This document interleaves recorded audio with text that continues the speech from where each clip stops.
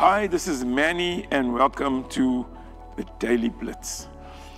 Luke chapter 11 verse 13 says this: if you then, who are evil, listen to this, who are evil, know how to give good gifts to your children, how much more, say that with me, how much more will the Heavenly Father give the Holy Spirit to those who ask Him?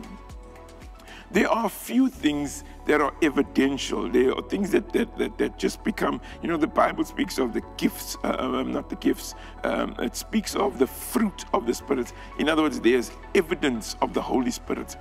Some of the things that we have to be convinced about is fruitfulness, joy, peace, blessing apart from the fruit of the Spirit, blessing, contentment of all types and shape, contentment in all different areas in our lives.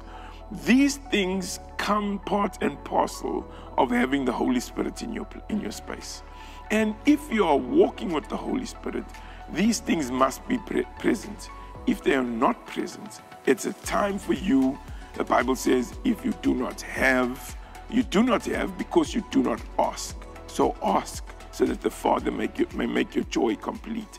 And the scripture that we read this morning, Luke 11:13 says, if evil men, in other words, us who have a corrupted seed, if we who are flesh are able to give good gifts to our children, how much more will the Father give the Holy Spirit to those who ask?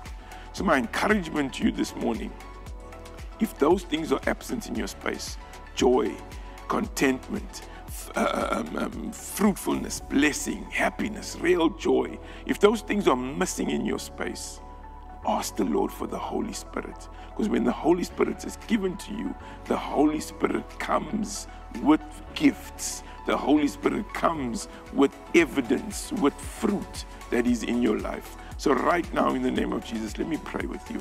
Father, I thank you that as every person in faith asks for your Holy Spirit to come upon them, or to come into their space, come into their lives, oh God, your word teaches that you, oh God, our good Father, will absolutely release the Holy Spirit to us if we ask, so that our joy may be complete, so that we may walk in happiness, we may walk in fruitfulness, we may walk in absolute joy like no one can give to us. And I pray, oh God, that as people do this, they will experience what it is to have the Holy Spirit operating in their lives. In Jesus' name.